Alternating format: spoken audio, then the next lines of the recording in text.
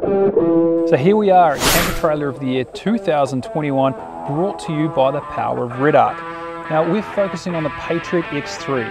Patriot is a brand synonymous with Camper Trailer of the Year, having won it a number of times, and the X3 is a model we've seen before.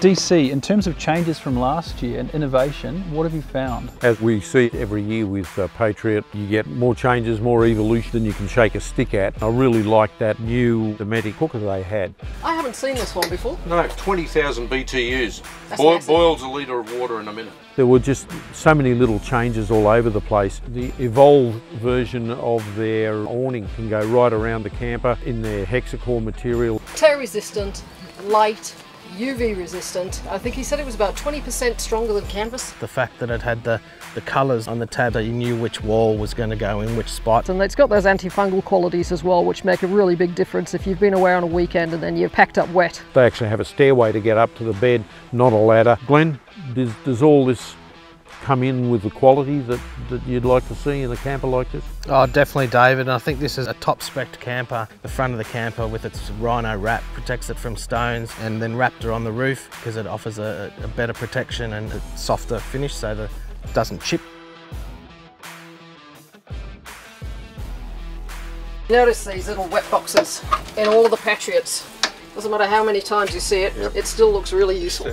COVID did affect them and they had to find new suppliers for some of their products, and I think what they've done is they've found ones that are better than they used to use, and they're Australian made, which is fantastic. Everything that can be Australian made is right down to his wheels, having the Picor wheels. And as far as self-sufficiency goes, it's that the high spec also gives you that ability to do some remote camping with its Webasto hot water service and heater that's integrated within the camper, 300 amp hour gel batteries, which provides power to the Red Arc Red Vision system, and the integrated solar panel on top of the roof rack can be easily removed. That was an 80-watt panel that provides enough power to go back in, and 130 litres of water, split over 2 poly tanks of 75 litres and 55 litres. The only problem I had was the spare tyre was a space saver. So Kath, what are your thoughts on value for money and X Factor?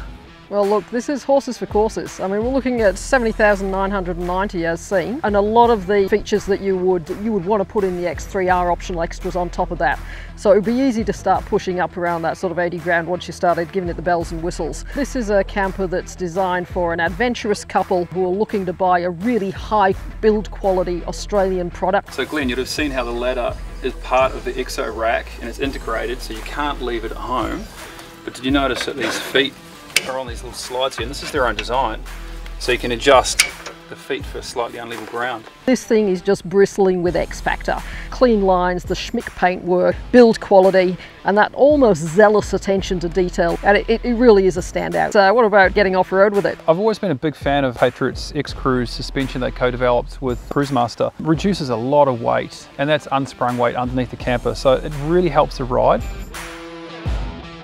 I'm confident to say it'll tow really well with a dual cab ute or a small SUV. Departure angle at 38.5, you're going to go through a lot of riverbeds and not have problems, and it is quite short overall as well. Interestingly, in this particular X-Cruise, it also has airbags. They were specifically designed as a progressive rate airbag, which is quite unusual. Most airbags are just a single rate, and as they deflate they can become a bit troublesome, whereas this setup, when it's in low pressure, it still offers a good amount of compliance. Inside the Patriot X3, it still has access to the fridge from by the bed head.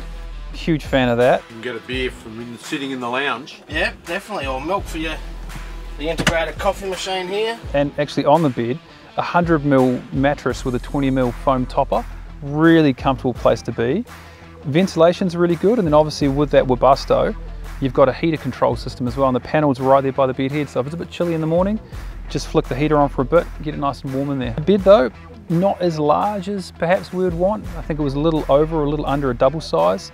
It would be great to see it a queen or more. And probably the absolute, for me, standout for ease of use is quick release hoses for the gas. Now they're the first to be certified to do that. I expect others will follow, but once again, Patriot leads.